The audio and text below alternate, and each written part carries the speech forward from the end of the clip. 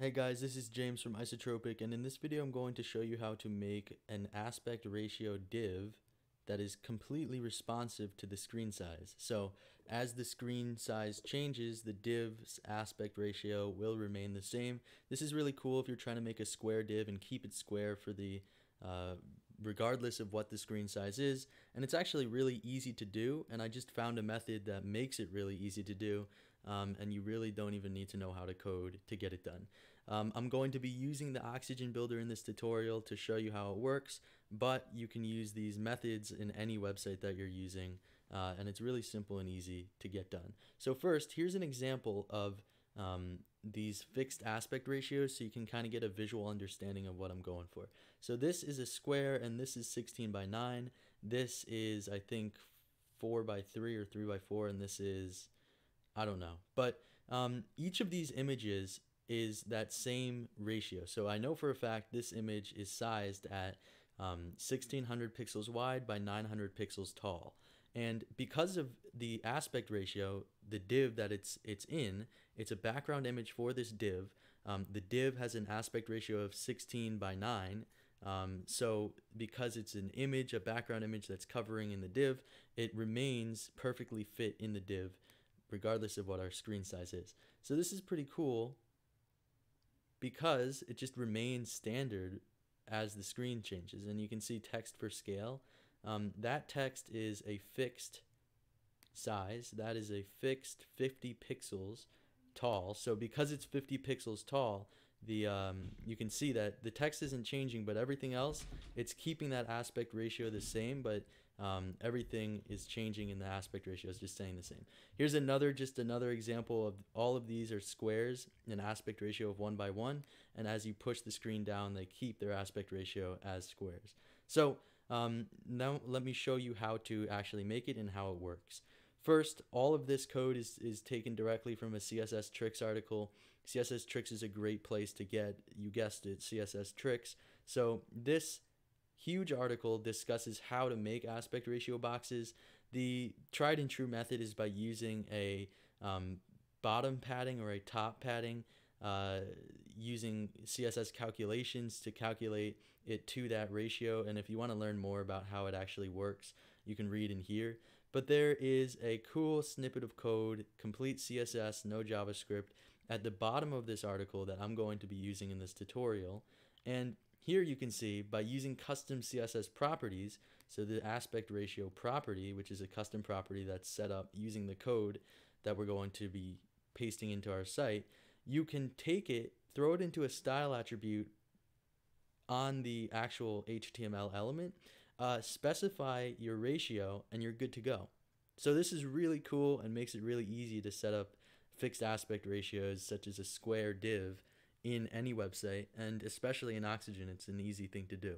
So here's the code, and to get it to work on our website, we just need to add this code to our website. So on Oxygen Builder, I'm going to go into the back end, and the first thing I'm going to do is take this code.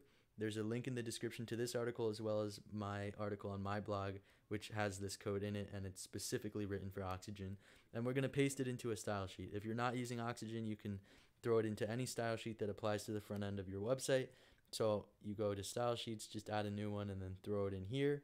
And this is just one of the methods, many methods that you can use to add this feature. Then we're going to go ahead and set up our aspect ratio. To do that, we're going to go to Advanced, and then under Advanced, we're going to go to Attributes and then set a style attribute and then just add the aspect ratio that we want. So as you can see in this example, this is a square box, so the aspect ratio is 1 to 1. These are calculated ratios, which is just really cool because it calculates what your screen width is, and as the screen collapses, it maintains its ratio while everything else does not, and everything else changes. So for example, if I wanted this box to not be a square box and I wanted it to be a very wide box, I would do a 2 to 1 ratio. So the width is 2 to the height of being 1. If I wanted it to be even wider, I'd do 3 to 1, and now it's a 3 to 1 box. And all of these are just positioned using CSS grid, so that's why they are like that. and as you will expect on the front end, it changes and remains that standard ratio as we move up and down responsive screen sizes. Keeps that ratio. So just a really cool code snippet and effect for a website. I use this a lot for square thumbnails and blogs. So if I have square thumbnails and blogs, using this method, it's great to throw a thumbnail into the background image using a data tag. So I can throw in a featured image, set it to be a thumbnail, and that will just remain a square image as we move up and down screen sizes, and it will keep its aspect ratio standard regardless of what the screen size is. So to recap really quickly, if you want to add an aspect ratio div to your site, all you need to do is get a div in the site. And one thing I left out is that the div has to have a width of 100%. So it has to just have 100% width. And this width it doesn't matter what the 100% is. So I mean, if it's 100% of its main container and that main container is 100% of the page, this will remain 100% square. So we add our 100% width, then we just paste in our CSS, which calculates the padding bottom that we need and automatically applies it to the element. And then in that specific element, we're going to go to advanced attributes and simply add style and then say aspect ratio, and then set the aspect ratio to be whatever we want. So again, really quickly to illustrate what we can do here, I can make this 5:3. So a width of 5 to a height of 3, and that will remain standard as we move up and down the page. Even as things get bigger and smaller, that keeps its aspect ratio.